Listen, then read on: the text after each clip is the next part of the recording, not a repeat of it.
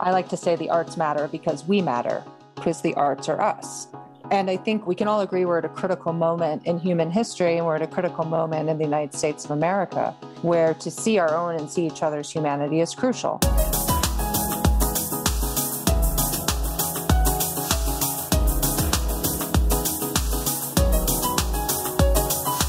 Welcome to the Nonprofit Fundraising Exchange, a podcast from IPM Advancement. Our mission is to help you raise more money so you can make the world a better place. Today's topic, next-gen donors and the arts.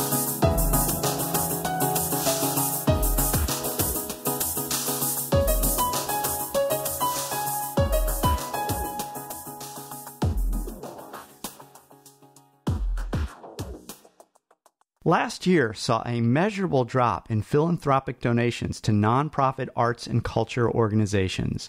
While some are quick to blame the pandemic, others believe the bigger concern is the growing disconnect between the rising generation of donors and the arts and culture sector. In today's podcast episode, IPM senior consultant Rich Frazier is joined by Melissa Cowley Wolf, our in-house expert on this topic, and Jaimie Mayer, chair of the Nathan Cummings Foundation and a next-generation donor herself. Together, they will unpack these latest findings and share practical tips for how arts organizations can bridge the perceived gap by next-gen donors between the arts and the social impact causes they care most about. Take it away, Rich. Welcome to this episode of the Nonprofit Fundraising Exchange podcast. I'm Rich Frazier. I'm the senior consultant for IPM Advancement. And joining me today, well, I'll let them introduce themselves. Jaimie, why don't you start? Hi, I'm Jaimie Mayer. I chair the Nathan Cummings Foundation, and I'm a theater and film producer. Welcome, Jaimie. And Melissa? I am Melissa Cowley Wolf, and I'm a consultant with IPM and the founder of MCW Projects and the Arts Funders Forum. All right. So today's topic, we're talking about next generation philanthropy and the arts. And it's relevant because, the Giving USA 2021 report just dropped in June. And, the good news, giving was up 5%, a little bit over 5% from 2019. And that's clearly good news. But the arts and culture sector kind of took a hit, right? So they experienced a drop in giving of 7.5%. And that's significant because the arts and culture had seen increases in giving year over year since 2012.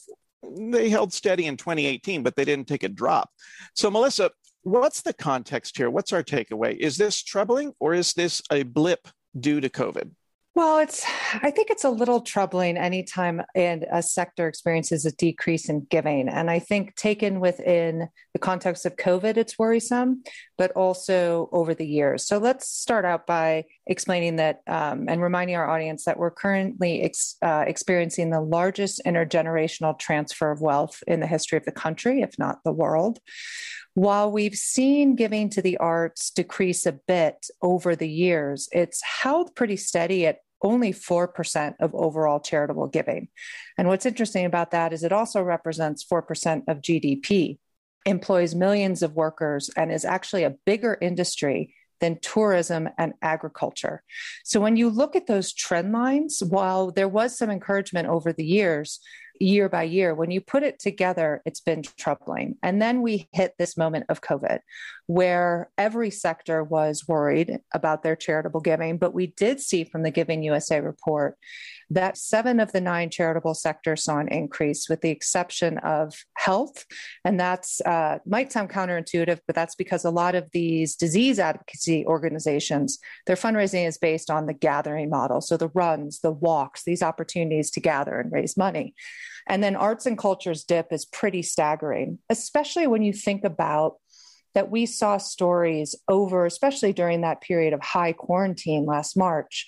We saw folks out on their balconies in Italy playing music for each other. We saw people of all backgrounds, generations turning to music, visual art making in their home when they were under quarantine, watching cultural and artistic productions online. But somehow something was missed. The connection was not made that while we turn to the arts and different art forms to stay safe and sane in moments of incredible turbulence, we didn't see that play out in terms of funding. these sectors that produce this work. So there's definitely a disconnect there. And what this tells me and my colleagues in the art sector is that we still have much work to do in order to show the connection between the arts and impact and how the arts make our lives better and how they need to be funded adequately in order to do so. You mentioned the intergenerational transfer of wealth that's happening. That's important to note because when nonprofits make their case for support, it has to connect with the people who actually have the money to give, right? So what are you seeing in terms of how this newest generation approaches philanthropy versus the kind of philanthropy practiced by older generations? The biggest thing that we're seeing is a difference in giving between generations. You see a traditional philanthropic class that's very transactional driven. They really came of philanthropic age in the post-war era where these cultural organizations that were built across the country represented sources of national pride and civic pride, and also came of age during what is called the Bilbao effect. Frank Gehry's building for the Guggenheim in Bilbao, Spain, really completed that saying, if you build it, they will come. That new arts facilities can be built in order to be an economic transformer of cities, perhaps cities that had been lost in the post-industrial age. And so this spread across the globe. And so a lot of the traditional donor class made their biggest gift or perhaps their last gift to the capital construction project of these buildings. What we're seeing now with younger donors is that they're more process driven than transaction driven. So what does that mean? That means they care about how they give and not just what they give. And this is creating a growing tension between the generational funding perspectives and habits. So while rising generations are less interested about having their names on the wall of institutions or in gallery spaces and visual art museums, they're more interested in transformational giving that's providing solutions to our most urgent global challenges. So they want to see much more transparency about the impact and allocation of their gift. And they're also interested in new funding models, such as impact investing or hybrid models. And the cultural sector, in terms of fundraising, it's still pretty much the traditional write the check for the tax deduction to the institution. So given this perception by many next-gen donors that arts and culture organizations are disconnected from the social impact causes that those next-gen donors care about, Jaimie, why do you personally believe that arts and culture organizations are important and worthy of your philanthropic investment? I believe that at the end of the day, change comes from the heart and change comes from the story. And that's what the arts do. That's the power that the arts have. The kind of old adage, the beauty of art is showing humanity to itself. And that mirror is the best way for us to really see and grapple with the moment that we might be living in. And the disconnect that Melissa mentioned several times between the content, right? We all believe in changing hearts and minds, and we all believe in the power of narrative change and what that can do. And we've all seen, throughout history, culture change preceding policy change. But at the end of the day, the money isn't following. And the disconnect has gotten so much greater because of our inability to go and experience the art in person outside of our homes. And when you're at home, it's easy to forget that these organizations are nonprofits, and the nonprofits are typically not putting in the same type of work that they put in when you enter their doors to try and get you to understand the funding model. Go ahead. There's a little bit of irony there, right? So you talk about the power of the story, and yet what I'm hearing is that arts organizations aren't doing such a great job of telling their story about their connection to the social causes that next-gen philanthropists are concerned about. Exactly. That is the irony of the entire art sector, that the creativity of the arts world is what we are known for. It's what's on our letterhead. And yet when it comes to the infrastructure and the way organizations are run, and it trickles down, from the top and is very evident evident in the development world and the fundraising piece, just the lack of creativity and the lack of connection between what's on the walls, what's on the stage, the deep work that goes into the curatorial work, and the way that organizations try and tackle their audiences, which, turn into donors. And I believe that this moment in time has actually been a really great wake-up call, because it's forced organizations to not just do the same thing that they've been doing.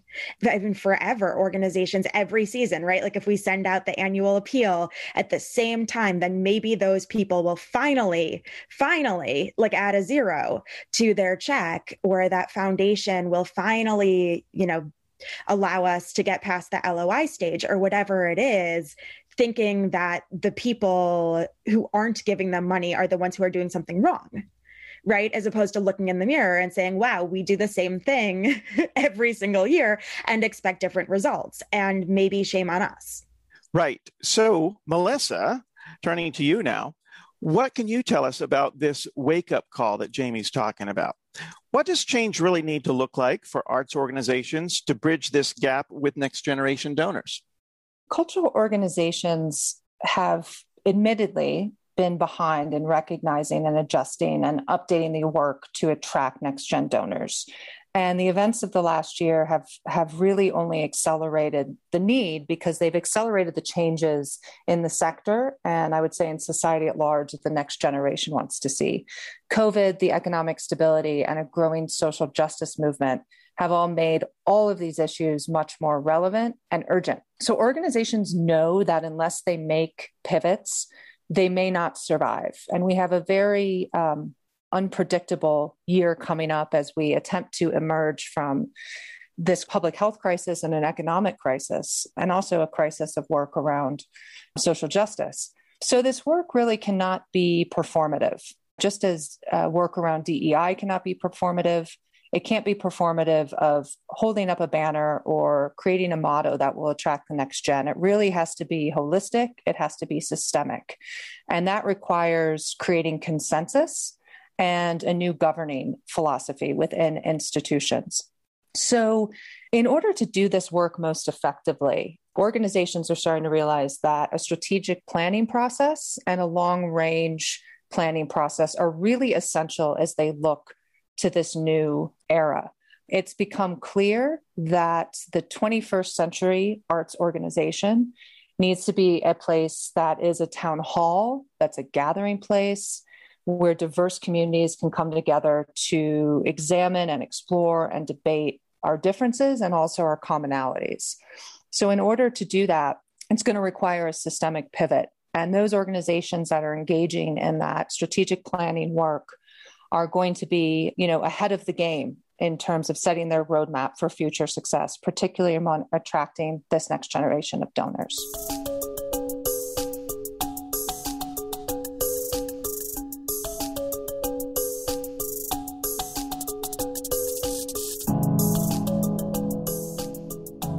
Hi, this is Curtis from IPM Advancement jumping in for a moment. If you're a nonprofit professional who has questions about your program, or maybe you feel like you've taken your advocacy, fundraising, or membership effort as far as you can and you need some fresh ideas, we have a special offer for you today. NPFX podcast listeners can get a free 30-minute consultation with IPM, no strings attached, when you go to ipmadvancement.com/free. Just enter a few details and an IPM team member will contact you to follow up. It's that easy. That website again is ipmadvancement.com/free. Thanks for listening, and we hope to talk to you soon. Now let's return to the episode.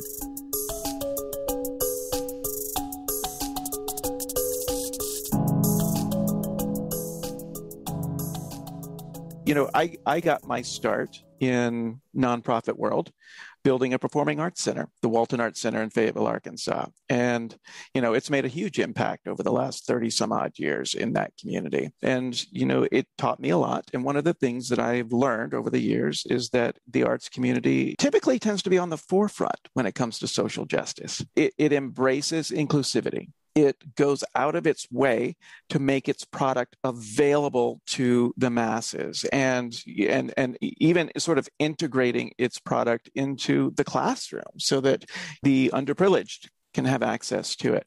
The arts organizations embrace people of different cultures and origins and orientations. And so it's not that they're not embracing all those social causes, but we're not making a good case for it. So let's make a case for that small theater or that major museum. How can we help them? What kind of advice can we give them to better display that, hey, we're actually doing these things? I think there's three things organizations can do immediately. One, they can start to formalize, create consensus around, and then articulate a new narrative that tells the story of how the organization is what I call a conduit to the cause. How are they addressing local and international challenges through their work? How are they creating social impact? And how are they helping make change in the world? And as you just mentioned, Rich, arts organizations at their core are about that, and they do that work.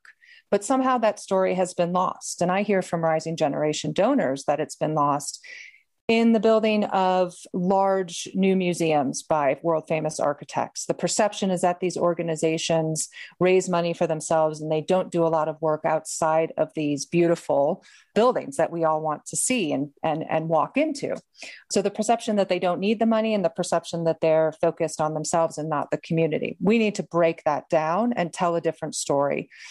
As you mentioned, the work that organizations do, especially around education, is incredible. A lot of visual arts museums and performing arts education actually provide the arts education for the community, sometimes in place of a public school that has had cuts to their curriculum and therefore can't provide arts education. But that's not necessarily the first story we tell or the first thing that people see. So, this issue, this idea of supporting art for art's sake, for those of us that are already super involved in this industry, in this sector, that resonates with us. But it's not the best tool anymore to draw in a generation that sees urgent challenges every day all around them, from television to social media to what they see outside their door.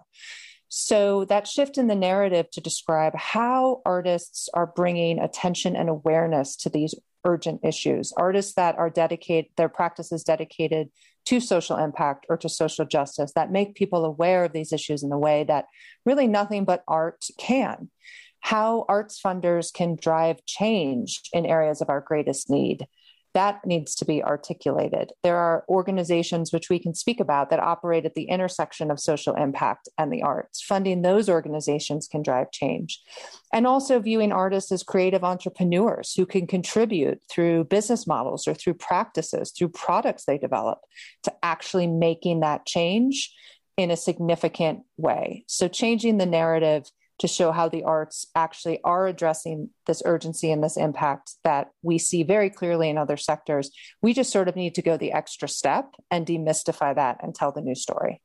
The other huge opportunity is a better use of what's right in front of us and what is second nature, if not first nature, to rising generation donors, which is better utilizing digital opportunities. Rethinking social media strategy. How can you reach these donors? How can you create some peer-to-peer social media work so that the rising generations are talking to each other on behalf of the institution? And also, how can you create stronger fundraising tools through digital media and digital platforms? There's tons of tools out there that can help in this way, that can create a very, very simple way of giving.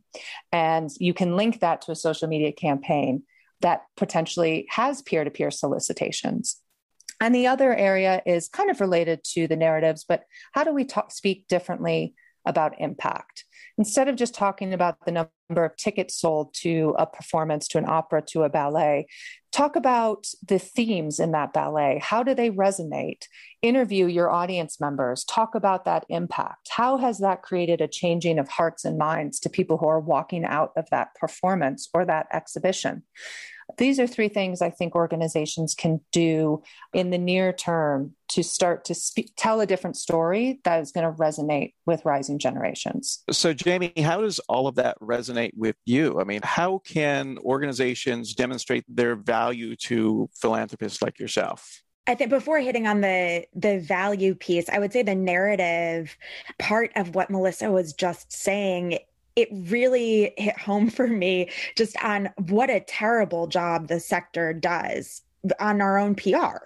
We're excellent when it comes to PR for exhibits, when it comes to PR for shows, when it comes to PR for anything that we might be doing. But for ourselves, we pride ourselves on being the best kept secret. We pride ourselves on people knowing us and knowing the work we do and knowing how deep our DEI work is and our social justice work is and how intrinsic that is to the arts and how we're not just checking a box. But we find ourselves too often in an echo chamber because we're assuming that since people see our pretty building, they pick all of that up. And we're not actually telling that story. And so to the value proposition piece, we in the arts, this goes back to the funding model for the arts in this country and just how broken it is, but also how nobody really understands it and nobody really understands where their dollars are going and why they are needed beyond the kind of obvious. During the pandemic, Melissa and I joked at one point, everyone was paying for yoga classes online to stream yoga classes, and everyone was paying to upgrade their Netflix subscription so their mother and brother could also share it. And everyone was paying for all of these different types of arts in some form. But when it came to theater companies streaming productions or museums doing kind of virtual galleries, nobody was paying. And it was kind of assumed that it was a public good, which that could, there could be an argument there, but that is not the way that the culture sector is currently set up. And we historically have given things away for free in a way that undervalues our product. And then why would someone pay for it if we tell them they don't have to? Right. And so this moment in time where people have started the conversation that I'm referring to that Melissa and I had was fairly early on in the pandemic. And I think we've seen a huge uptick in organizations charging and testing the waters, even Disney testing the waters of how much will someone pay to get premium content, to get more content, to get it sooner, to get it faster. And a lot of theater productions have had some pricey tickets, like $40 tickets, $60 tickets to watch something from your couch, and have been met by lovers and critics on all sides. And how we keep that value, I think, is going to be really difficult because there's no clear path as things start to open up in person, how you keep the kind of monetized systems that people have put in place online with people valuing the experiences that they have received online, how that then translates to in person. So I want to look at this focus from the younger philanthropists towards social impact and where that came from and why that is. And, putting that into context. So I look at the Giving USA report. And, I look at the 4 sectors that saw the biggest increases. Public society and benefit up by over 15%. Individuals, giving to individuals up by almost 13%. Environment and animals up by over 11%. And giving to human services up by almost 10%. Are we seeing a tidal shift in priorities in giving? I think generationally, there's a feeling that we can't ignore what's in front of us. We can't ignore that the world's on fire right now. We can't ignore that simultaneously the world's also sinking. And it often, for people who didn't grow up understanding the value of the arts, it can often feel like it's fluff, like it's not actually ingrained in our culture, our community, and our society in a value add way that is deeper than a fun night out. And again, it's the narrative piece, right? It's flipping that. It's shifting that, because I think it's amazing that generationally we care so much. I think organizations in the arts have yet to figure out how to capitalize on that. We've always, in the arts, we've always been trapped in kind of the metric cycle of funders wanting us to have metrics that just don't make sense for the arts, and us contorting in weird ways, trying to make the metrics applicable and explain ourselves until we're blue in the face. And it's not really serving anyone. It's just making boards feel better that they're doing their due diligence. So I think there's a new way for us to measure the work that we're doing. I don't have that new way in front of me right now. And that's okay. We don't have to have all the answers yet. But what's great about the arts is that they're creative, right? And we do have some answers. So let's shift for a moment and talk about who is doing it right. Can you all give me some examples of organizations that are making the connection to social impact, that are attracting and engaging next generation donors? Melissa? One organization that I'm incredibly fond of and is doing significant work, and is actually the recipient of a recent round of funding from Mackenzie Scott Bezos, is the Laundromat Project. And it's based in Brooklyn, New York.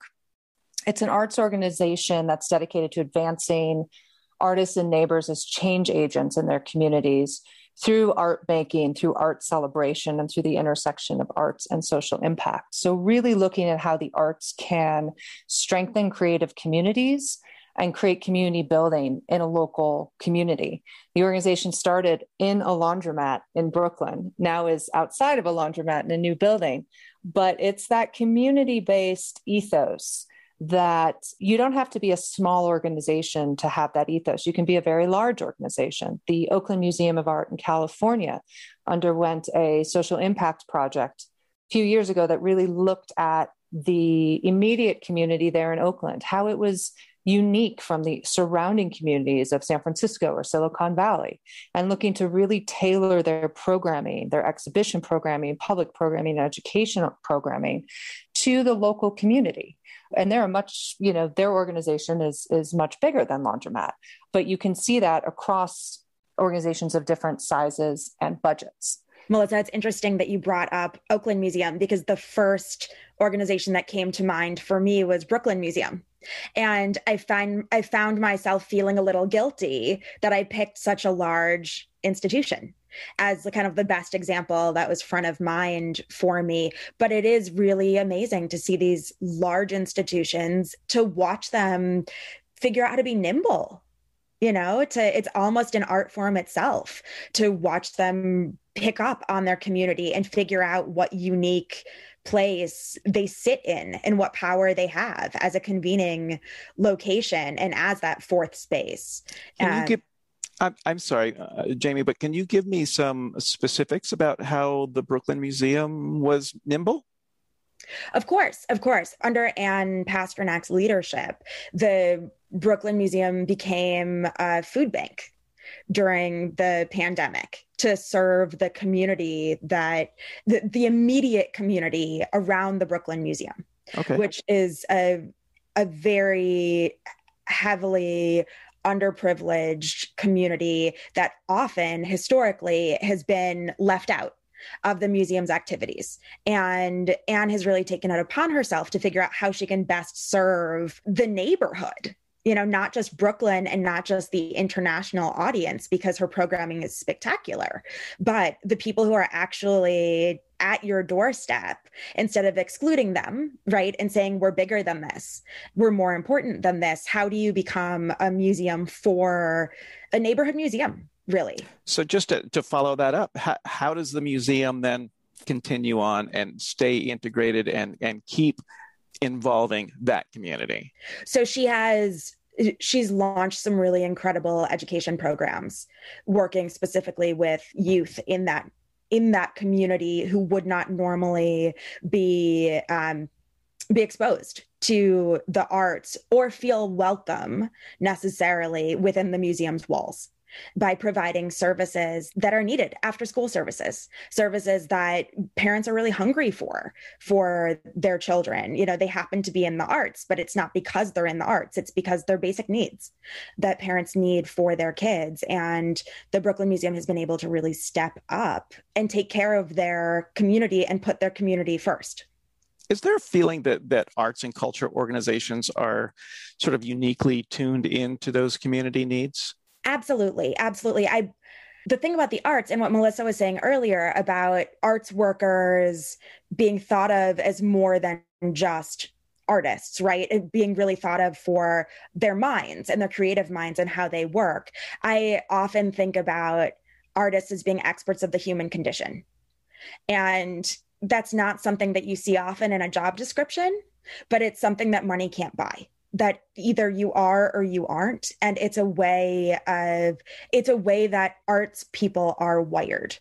And it is a whole different way of looking at the world and understanding the interconnectivity of all of us. It's that emotion, it's the passion, it's the empathy. So much of art that is created is built on those things, emotion and passion and empathy.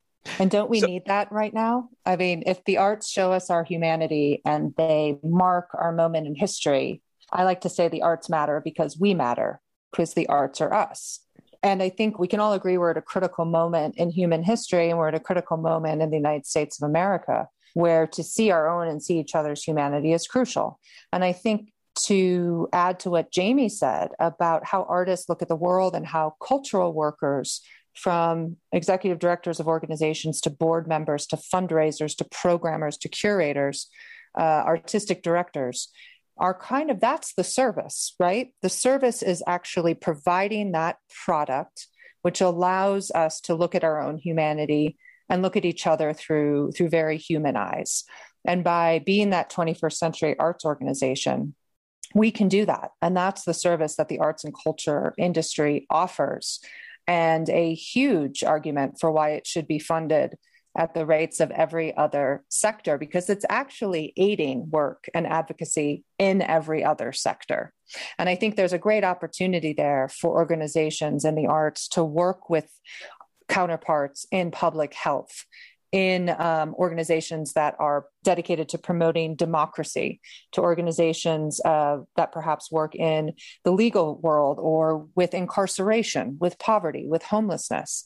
There's great opportunity, and we've seen from research that funders, especially next-gen funders, really want to see that collaboration and that partnership. And their funding can have a much stronger impact when they fund at the intersection of these greatest global challenges. And the arts have a way of driving that point home to an audience that I don't think any other sector has. Let me ask one final question of each of you. If there was one insight that you want a listener to take away from the conversation today, or some key piece of advice that they could use to engage next-gen donors, what is it? What's that key takeaway? I think this moment in time is such an opportunity. And so many people are looking at it as a crisis that's hopefully sooner rather than later coming to an end, that has been dire, and we're all going back to normal or some semblance of normal, and being excited for that, as opposed to really digging in deep to what we've learned and are continuing to learn about ourselves as donors, for those of us in the donor camp, and our institutions for those that are on the art side, and how we can take those lessons and use them while we innovate moving forward, and help be a part of creating the new, whatever normal means, right? The new normal for the arts, now that we have this spotlight on our sector, because the arts are what have gotten all of us through, right? When you point out to people, like, a puzzle is actually a piece of art that's broken up into a lot of little pieces. Books, right? Like, everything that has gotten us through and helped us maintain some semblance of sanity in the past 18 months goes back to the arts. And I think, picking up on Melissa's last point, this is way more than one takeaway, but that intersectionality piece, I think that really is the sweet spot for next-gen donors. If you look at the way that different sectors are trying to understand implicit bias, and using artists, bringing in artists to work with doctors, bringing in artists to work with policemen, to help them understand what it means when they say something or see something, and how that comes off and the consequences of that. I think there's so much opportunity in terms of both funding and arts organizations digging in and thinking of themselves in in radically new ways to be more of service to this moment in time. Terrific. Thank you, Jaimie. Melissa.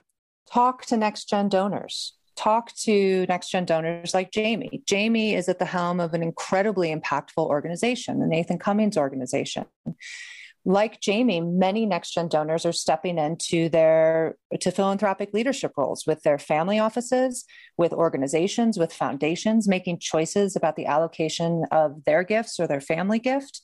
Those who work in the entrepreneurial space or tech space are setting up foundations now and determining where that money will go. And unless we're in conversation and listening, we're going to have trouble keeping up with these other sectors we've talked about in the arts. Listen to these donors, involve them in your organization. Again, not in a performative way. Ask them how they want to be involved. Be willing to accept the fact that they want to roll up their sleeves and really be involved. This is not a generation that just wants to come to a board meeting 4 times a year and sit and listen and be reported out to. They have ideas.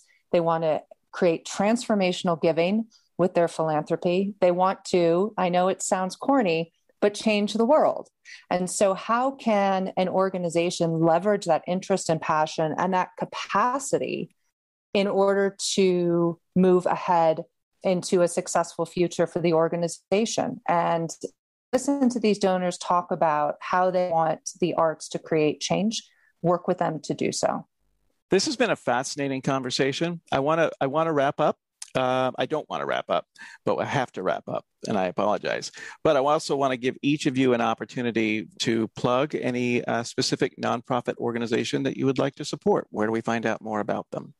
I'm a big fan of the Recess organization, also in Brooklyn, New York. It was founded in 2016, and it works with system-impacted young people to create inroads to art and connection with working artists, and offers an alternative to incarceration for youth that are incarcerated through art making. It is recessart.org. And the specific program that works with incarcerated youth at the intersection of art and social impact is called Assembly. Awesome. Thank you, Melissa. Jaimie? My one plug will be for an organization called Artists Striving to End Poverty. The website is astep.org, ASTEP.org, and it is an organization that firmly believes that arts hold the potential to break the cycle of poverty. Super. Hey, Jaimie Mayer, Melissa Cowley Wolf, thank you very much. Thank you. Thank you. That wraps up our discussion about next-gen donors in the arts. Thanks to our panel, Rich Frazier, Melissa Cowley Wolf, and Jaimie Mayer for sharing their insights and expertise. If you'd like to learn more about our panel members, we'll include that information in the show notes. We will also provide links to the nonprofit organizations referenced during the show. If you like this episode, please subscribe in Apple Podcasts, Spotify, Google Podcasts, Stitcher, or your favorite podcast app, and leave us a review. Reviews are one of the best ways you can help us reach more nonprofit professionals like yourself. For back episodes and more resources like white papers, infographics, and blog articles, please visit the free IPM Advancement Nonprofit Resource Library at ipmadvancement.com/resources. Thanks for listening, and we'll see you next time.